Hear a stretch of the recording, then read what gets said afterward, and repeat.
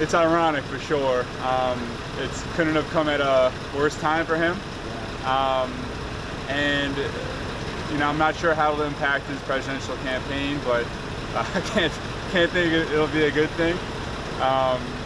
And I believe in the intrinsic value of a human person, so I hope he gets well through this and stays healthy, him and his family. But at the same time, I think it is a little bit ironic and paradoxical that he of all people would come down with this.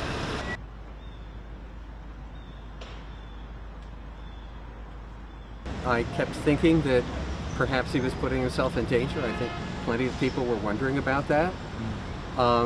And I'm sorry. I'm sorry that this has happened.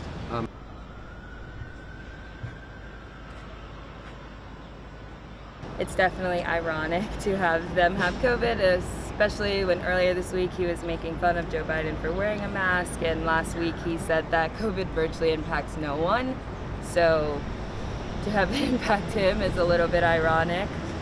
But I just hope that it helps him maybe take COVID a little bit more seriously and not downplay it. But, you know, I am not necessarily optimistic about him not downplaying it even after having it, whether his symptoms are severe or not.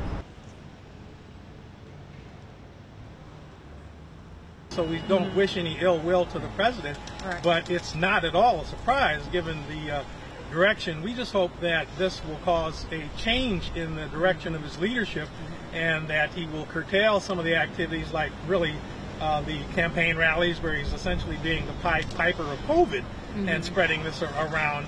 Hopefully this will bring a change in direction and he can begin to support effective mitigation of this pandemic.